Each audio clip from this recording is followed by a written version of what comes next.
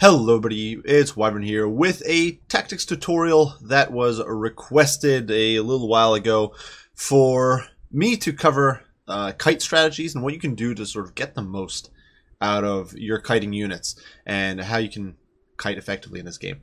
Quick disclaimer before I do kind of kick off this little bit of a guide. Most of the stuff I'm going to be saying here is from my multiplayer perspective. There are obviously most of this should still apply to single player and campaign. The main differences, of course, are that in campaign the AI is dumb as a brick, so a lot of the stuff that you have to do against human players to be successful, you don't necessarily have to do against AI. And on the flip side, in campaign, your battles might be 20 or 40 stacks, so the amount of micro you can invest in individual units might not be as high. So some of the recommendations here, especially for the macro decisions for units, might not be as smart against AI. So do keep that in mind. There's obviously a whole bunch of nuance with any build and with kite builds. Obviously, also, I'm not going to recommend it for, say, every matchup or anything like that. There are some factions you can abuse a huge amount with kiting. For example, Chaos, as well as say Vampire Coast, and to an extent you can abuse factions like Lizardmen and that sort of stuff. And there are some factions that are very, very weak or definitely suffer against kiting, and some factions, of course, are much better at kiting than others. Wood Elves, what we were using here for our demonstration, a prime example of that. So regardless, first of all, a few macro things to do with kiting builds. Because the main goal with kiting, when you're bringing a very skirmish-heavy build, usually you're not going to go straight skirmishers, even if you can pull it off, which is honestly pretty difficult. Most factions don't have that many skirmish-capable units, but generally the goal is you want to pick off all the key targets, or as many of the key targets as your opponent has as possible, before you do close in for a close quarters combat to sort of do mop up or clean up in Aisle 9, as I like to call it. But for that, your opponent has a lot of counterplay options. Obviously, against slower foot skirmishers, such as Way Watchers or Deepwood Scouts or Shadow Warriors, they can run them down with cavalry and just dumpster them. If a unit of Rice Guard gets on top of your Way Watchers, you're screwed. You're going to lose those Way Watchers. They're not going to survive. For skirmish cav, generally your skirmish cav has shorter range than foot skirmishers, so they can kind of be zoned out that way. They also don't have that much potential damage overall. Most of them have much lower potential damage. For example, I do believe the max potential damage on some of the flying units, for example, gyrocopters, I think, with brimstone guns, only have about 5,000 max potential damage, which is very low. And that's assuming every single hit hits, and armor doesn't save anything and that sort of stuff. And obviously none of that is true. You're obviously going to be missing some, and armor's going to stop some of the damage and that sort of. And there's going to be ward saves and whatnot blocking it. So it's very important that when you're playing with your skirmish troops, you get the most out of your ammunition. And for that, you need to, in my opinion, make sure you've selected the right sort of options, and also that you're very, very careful with your target firing, and that you're very careful with keeping them alive and trying to keep them alive right up until the point where they've run out of ammo. Ideally, you shouldn't fight your opponent in melee with a kite build until you've literally run out of ammo. So, first things first, your toggles down at the bottom. Well, first one that I would turn off is fire at will. Now, this isn't normally automatically selected, and in my opinion, you don't want it. Fire at will means your units will shoot at whatever comes into range. Now, if your opponent is charging in at you with Reichsguard, you probably will just want to turn fire at will on and just let your guys mow down whoever's coming in close. But if you're trying to simply poke, let's say your opponent is standing still and you're just trying to dart in and out, turn off fire at will so you're not wasting that ammo as your troops approach. Second thing to be very wary of when you're doing this is that as you're even if you have fire at will turned off, and let's say my Way Watchers are over here, if I, for example, order my Way Watchers here to open fire on the Salon Mage Priest, they will start approaching, and it basically treats them as having fire at will turned on. So they will actually fire a volley, most likely, at these horned ones before they've moved into range of that Salon Mage Priest, which is something to be very wary of when you're using your skirmishers. They can waste their ammo in this way even if you have toggle of fire at will turned off, because it basically treats them as having it toggled on when you order an attack move. If both units are in range, though, what you will want to do is, for example, click behind the Salon Mage Priest or around him so that they approach him, and then once he's in range, that's when you want to right-click for fire, and your guys will actually target the unit you want them shooting, instead of wasting their shots on friggin' horn ones. which, to be honest, in this case would probably be the smart decision, but hey, that's this is just a demonstration run. Second thing, skirmish mode. Now, you guys may think, well, I'm running skirmishers, so skirmish mode must be great, right? Well, no, not really. First of all, skirmish mode means you guys are become very difficult to control sometimes. If you need your troops to go one direction, let's say there's horn ones coming in this way, I've got way watchers spread out here and here. I might not really want to have my way watchers just running straight away. I might want them to be going a different direction. Let's say I've got wild riders coming in to save the day, to block my opponent off. Then I might want my way watchers going this way, but if skirmish mode is turned on, they will simply run away as fast as they can in the wrong direction. And so that is one reason to turn it off. Second of all, you can often find yourself sort of pinned off in a stupid corner of the map. That can be very frustrating. And finally, if you're playing with a non-360 skirmisher, and there are some, for example, Outriders and Dark Riders with hand bows, or with Dark Shards with crossbows, they only have a frontal arc of 180 degrees. So if you don't want them just getting constantly run down and just chased around the map, unable to do anything about it, then it is probably best to turn off their skirmish mode. Now, obviously, in campaign where it's a bit more stupid, or in certain cases where you might just not feel you have the micro potential to handle things, of course, in that case, I would kind of recommend shying away from skirmish builds.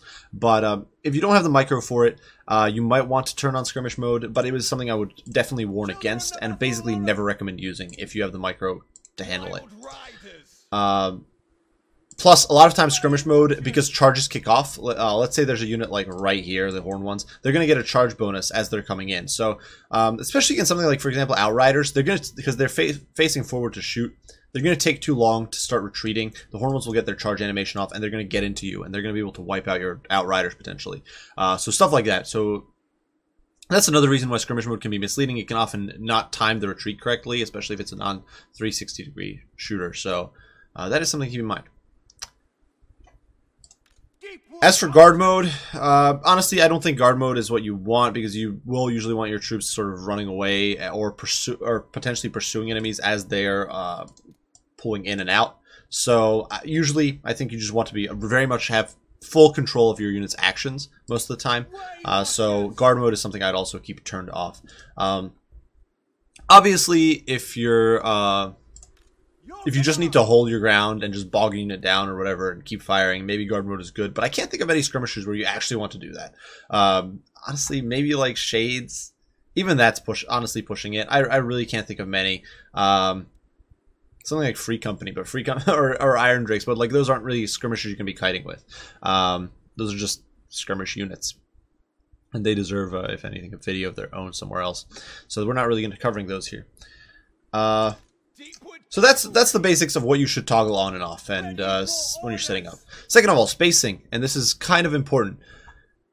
It's even more important with short-ranged skirmishers, because the thing is that when you deploy, if your skirmishers are all, let's say I select all my skirmishers here that I brought, and I just deploy them like this. Now, let's say I give them a target that's outside of their range. Let's say I move it here, and now they got to get into range of this Slaughtered Mage Priest. What you're going to see is that your guys are going to start moving on top of each other. You're going to end up with your troops blobbed up, and you're going to end up with a blob like this.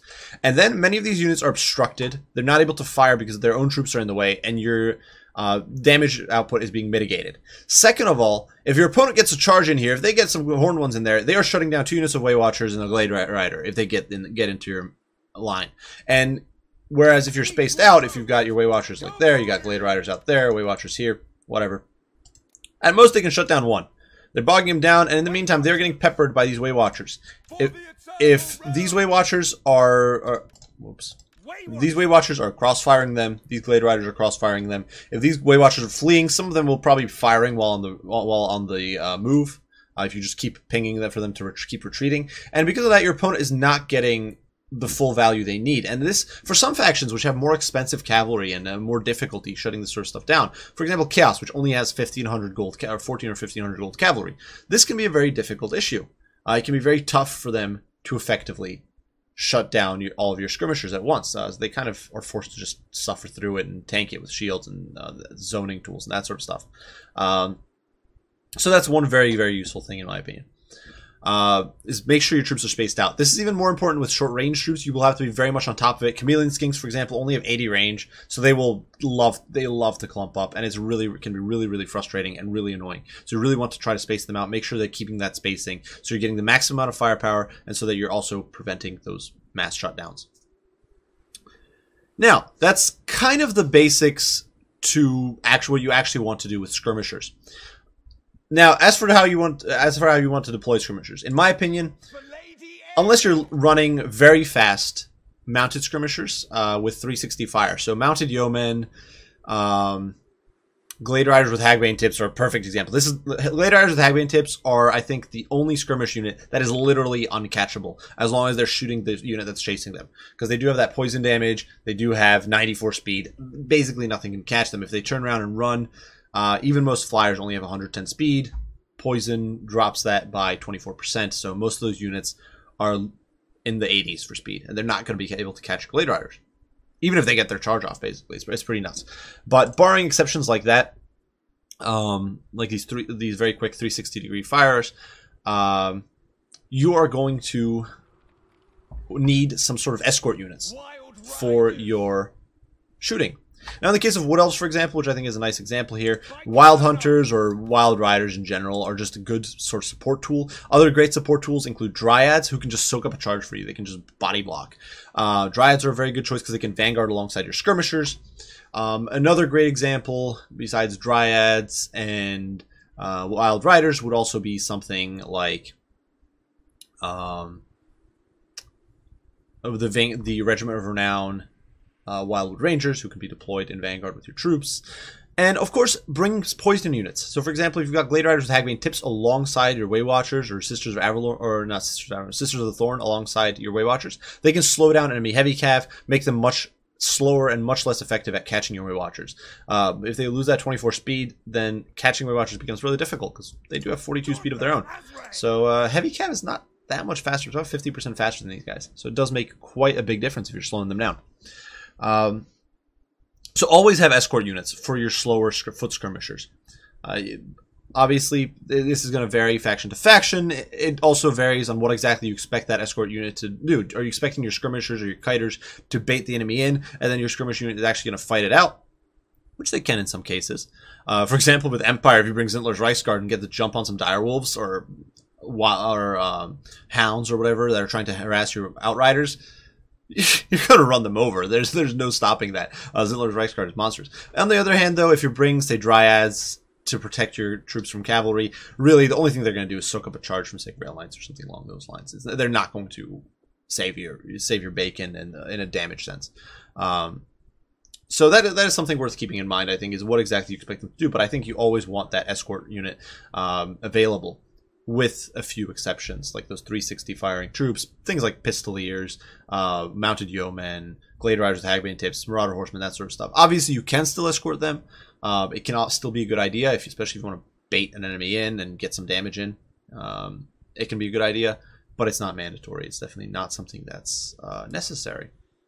So that's some good stuff there. Now, once the battle kicks off, what is very important is to make sure your target priority is on point. And for this, it can help to have spells, which I guess I should mention just now with the protection options. But spells can be very useful. For example, Praevan Athrema, nets to protect your skirmishers can be very good. It can also be good to have something like Malkos Miasma or Awakening of the Wood, both of which apply slows to a unit and allow your skirmishers to stay at a distance for that much longer. But obviously, if you're, like I just said, it's very important to have a good target prioritization, and for that, things like Praevan Athrema can be very good. Let's look at this Lizardmen roster here. Obviously, this is a totally legitimate, totally realistic roster. And of course, AI deployed in a completely sensible manner. But obviously, I'm being a sarcastic person there, but out of all these units, by far the biggest priority here are the horned ones. If you see a battle begin, and you need to have very good target priority, first thing that needs to go is all the units that are a major threat to your skirmishers. So if, for example, you're against Empire, and they've got a whole bunch of Reichsguard and Knights of the Blazing Sun, you need to try to get rid of them first. Zoning infantry, chaff, that sort of stuff is not that important. It's also, while you might want to pepper down a lord or a hero, just try to whittle them down a little bit, that's also, I would say, less of a priority, unless they're mounted and also a threat, than it is to deal with the heavy cav, or that's a very big threat to your skirmishers. Similarly, stuff like hounds and all that sort of stuff is very important to get rid of, because once you're rid of those units, once you're rid of those centigores, those warhounds, those direwolves, those blood knights, whatever, then you've basically got free reign usually. Then you can kind of kite away at the infantry, set up correctly, chip away at any slow lords, that sort of stuff. So you need to have a good target priority. Obviously, if, for example, your opponent has, and this is not really demonstrated, but let's say your opponent has silver helms and silver helms with shields, prioritize the weaker unit in that situation, because both units will do about the same damage if they get into close quarters. Prioritize the one that's easier to kill off, the unshielded silver helms. If you're against Empire and your opponent has Reichsguard Knights of the Blazing Sun, I would recommend prioritizing the Knights of the Blazing Sun. Reichsguard are slower, they are less effective on the charge, and that is very important. Knights of the Blazing Sun, if they do have that extra 6 or so speed, which is going to make them much more effective at actually catching you, even if they themselves are being slowed. So these sort of things are very important. It's very important to have very good target priority with your shooting. Make sure to kill whatever's threatening first, get rid of it, and then start working over the other options your opponent has. Generally, it's going to be the artillery, the light cav, and the heavy cav that you need to get rid of, followed up by monsters, high value, unshielded infantry, and that sort of stuff, and kind of go down the list. Things like chaff, things like freaking Skaven slaves are obviously going to be very low on your list of priorities. And I'm not going to go through every single option or possibility of a good versus bad target here, but those are some generalizations of what you want to do when you're facing up against an enemy roster. And that really basically sums up kiting. It's important to have very good micro, obviously.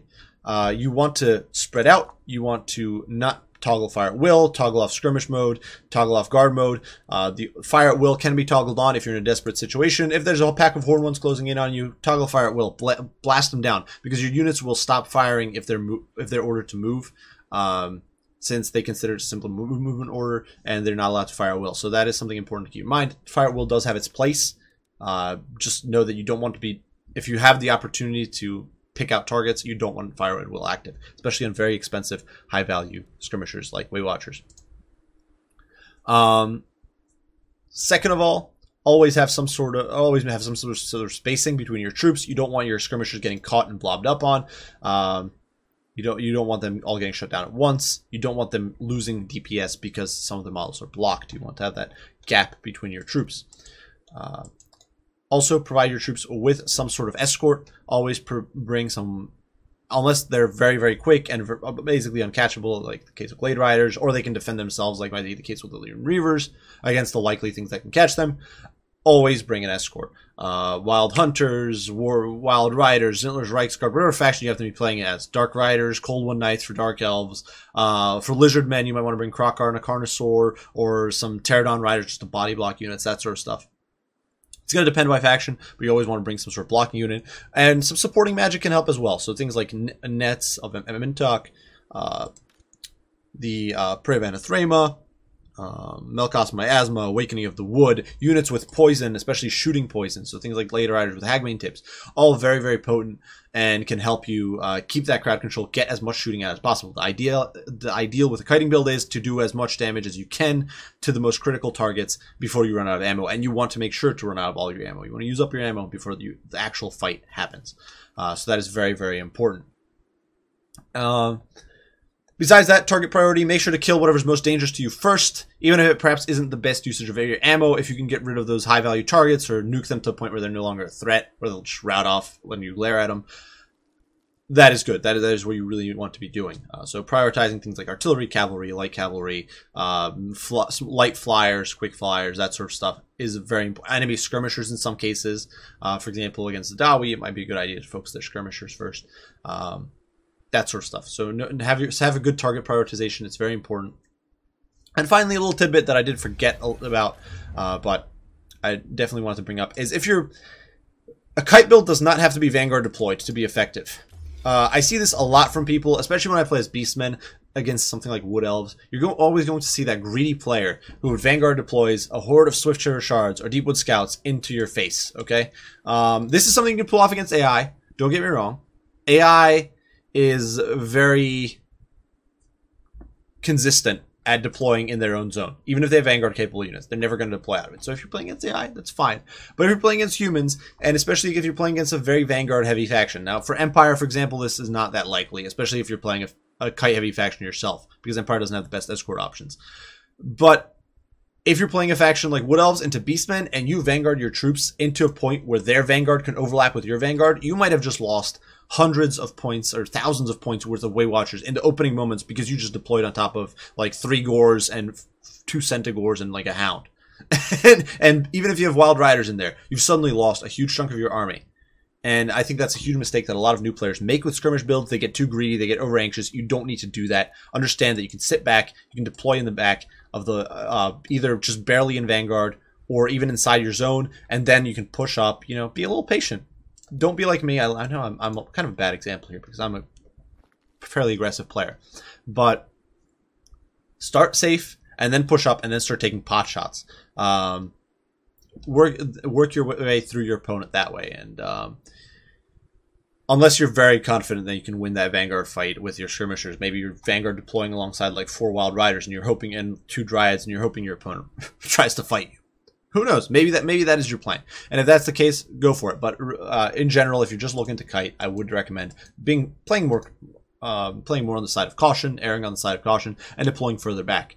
And this also kind of flows into knowing your rosters as well. Obviously, while it might seem silly to not Vanguard deploy against something like Dwarves, keep in mind Dwarves have huge Vanguard options. They could Vanguard into your face with a horde of Rangers.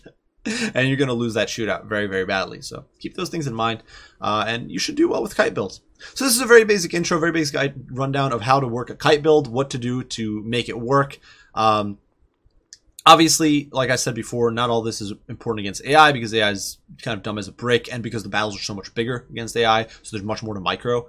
Obviously, if you've got 40 units to micro, you know, even if you're not doing 220 stacks of Way Watchers, it's very difficult to micro that many troops. And if you want to use skirmish mode or just fire at will at that point against AI, I completely understand. I think that's completely viable. But that is simply a bit of a difference there. Against human players, you will generally want to do as much as possible on your own and have the best control possible. So that is my tutorial there on kiting, my small intro. I do hope it helps you, those of you guys who might be looking into kite builds or looking to be a pain in the rear. Obviously, you don't have to go full on kite. You don't have to go with those cancerous, what is it? Some players are very fond of running like mass chameleon skink with masking skirmisher and then mass pterodon, and then they'll bring like 1 carnosaur, and they just try to be a major pain in the rear, especially against factions like Beastmen.